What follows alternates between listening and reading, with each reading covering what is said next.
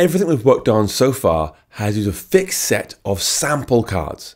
But of course, this app only becomes useful if users can actually customize the list of cards they see. This means adding a new view that lists all existing cards and lets the user add a new one to that list, which is all stuff you've seen before. However, there's an interesting catch this time that requires something new to fix that's worth working this through. First, we need to state that controls whether our editing screen is currently visible.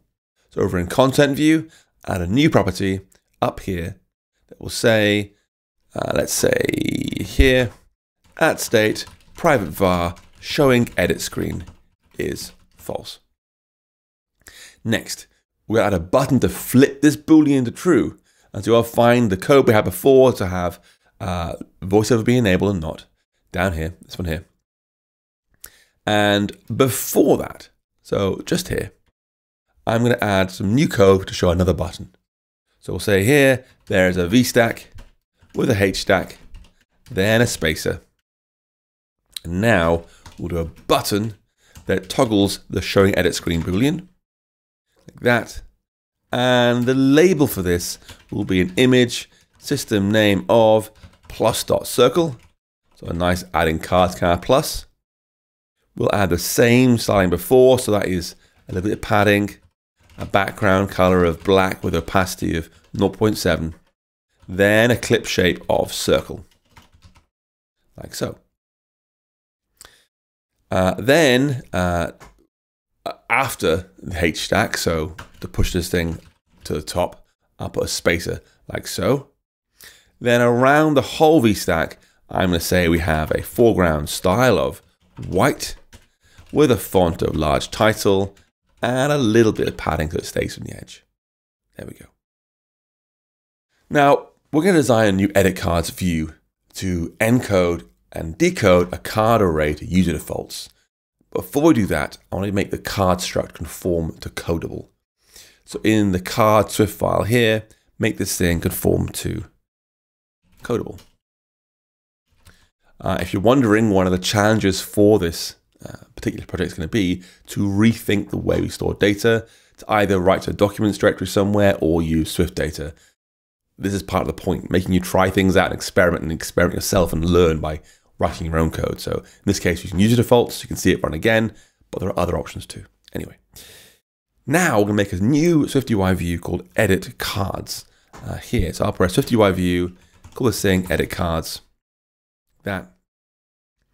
And this needs to have its own card array and be wrapped in a navigation stack. So we add a done button to dismiss the view. I have a list showing all existing cards, add swipe to delete for those cards.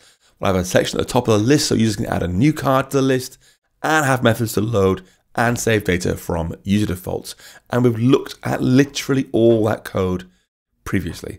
I'm not going to explain it from scratch again here, but I hope you can stop to appreciate how far you've come along the way. So we have this default code right now. Let's start adding some code here. Firstly, a new property so we can dismiss the view. So that's environment /.dismiss, var dismiss. Then properties to store the card, the array, plus their prompt and answer text that's being typed in right now. So we'll say at state, private var cards is a card array. Then at state, private var, new prompt is an empty string. And at state, private var, new answer is an empty string. Then in the body here, we have our navigation stack with a list inside. There we have a section to do adding a new card. This will have text fields binding to that prompt and answer property.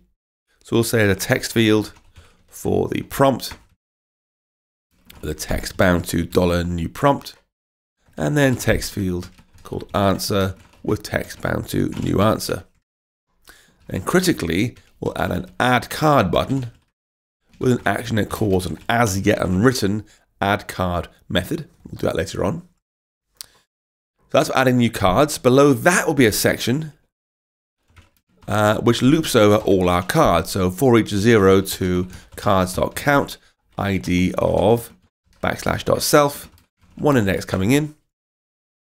And now we'll do a VStack with alignment of leading. We'll show the prompt for our card here. So I'll say, let's do the text cards at that index dot prompt in a font of headline.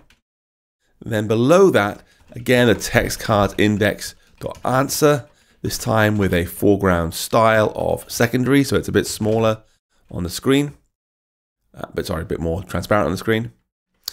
I'm going to add an on delete to this. Again, it's not written yet. On delete perform remove cards. Don't do that for me, or Xcode. Remove cards like that. That'll be written again in a moment. Then for our list itself, we have a nav title with edit cards. Then a toolbar with a button saying done. Action will be done, also unwritten just yet. And then another one on appear, perform. Don't do that, Xcode. Seriously, you look like you're going to fill in the nice way. You fill it in the hard way every time. Perform load data. Okay. So a bunch of as yet unwritten methods, and that's okay here.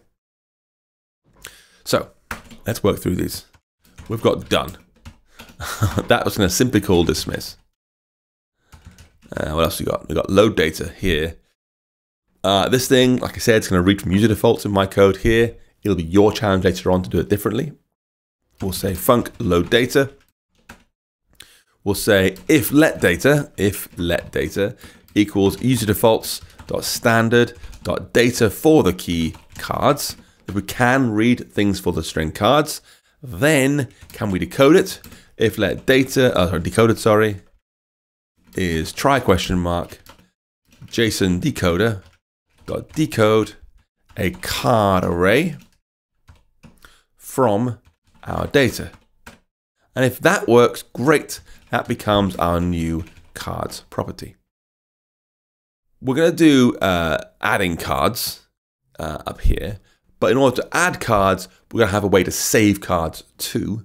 And so we have our little counterpart to loading data, which we can say is called simply save data. And it's reverse. So if let data is try JSON encoder dot encode our cards, then user defaults dot standard dot set, and we want set our data for the key cards. Now that's going to be called from this new add card method. So we'll do it here, func add card. We'll first trim out white space because you can't obviously see that on the screen. We'll say let trimmed prompt be our new prompt, trimming characters in white space, white please, white spaces like that, and let trimmed answer be new answer dot trimming characters in the same thing, white spaces. Boom. So that's the same thing on that white space. And if these are empty, we're going to just bail out. They've not emptied a prompt or an answer, don't continue. So we can say guard our trim prompt is empty, is false, and our trimmed answer is empty, is false, else return, bail out.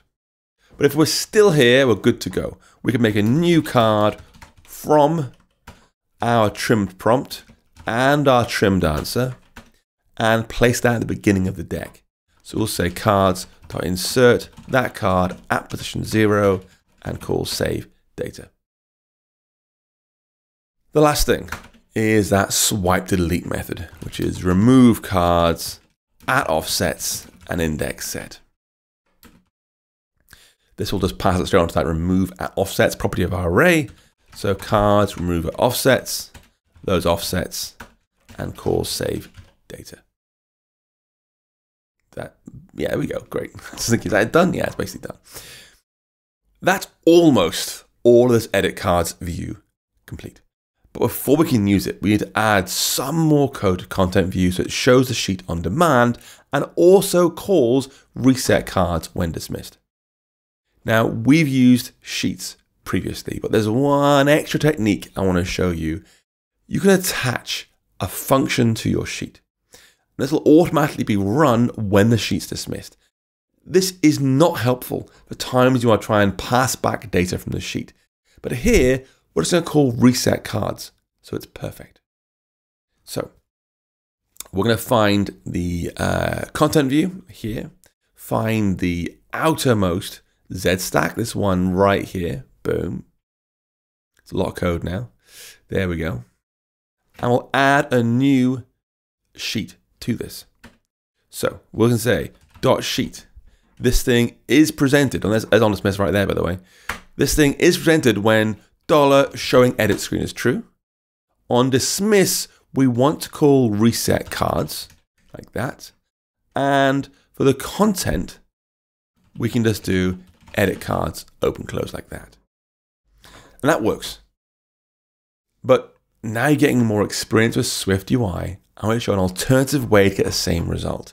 When we use this sheet modifier, we've got to give SwiftUI a function it can run that returns the view to show in the sheet. For us, that is this closure here. You can see it returns a view to show in the sheet, just edit cards inside. It creates and returns a new view, which is what the sheet wants, what to show. Now, when we write edit cards, open, close like this, we're relying on something called syntactic sugar. We're treating our view struct like a function because Swift silently treats that as a call to the view's initializer. So in practice, we've just written edit cards dot init like that, just in a shorter way. And this all matters because rather than making this whole closure that calls the edit cards initializer, we can actually pass the edit cards initializer directly to the sheet. We can say that this thing has the content of its sheet from calling edit cards dot init. So call that function when you're ready to go. So we're saying when you're worried the content of a sheet, just call the edit cards initializer, it'll send you back the view to use. Now this approach only works because edit cards has an initializer that accepts no parameters. If you want to pass in specific values, you've got to use a closure-based approach instead. Anyway, as well as calling reset cards when the view is dismissed, we also want to call it when the view first appears. And that means saying to this thing here, we also have an onAppear perform the wrong version once again, Xcode, thanks for that. You call reset cards like that. So when the view is first shown, reset cards is called. And when it's shown after we have our sheet being dismissed, reset cards is also called. This means we can ditch our example cards data and instead make it an empty array that gets filled at runtime. And so when I find our cards property up here, we repeat the example card 10 times. We'll instead say you are an empty card array like that. Now to finish up with content view, we've got to make this thing load that cards property on demand. And this starts with the same code we just wrote in edit card. Okay, so over in our edit cards property here, this load data method, we're reading that data for key cards, then decoding the card array and putting in cards. Just take that whole thing, out of there, Control C, go back to content view and just paste it on in like that. And now our reset cards method, this one here, this is the one that sets time remaining and is active. They're still valid, but that example line I've removed isn't needed anymore. Instead, we'll simply call load data. So we get data from user default every time. So now hopefully I'll press Command R. We should have a blank set of data. Let's find out. Boom, blank, great. I'll press plus here. And then you can go ahead and add your own examples. Now, what is the capital city of Wales? And the answer, of course, is Cardiff. And press add card. There it is. Swipe delete should work. There we go. Go back to here. And there's our new card. With that last change, our app is complete. Good job.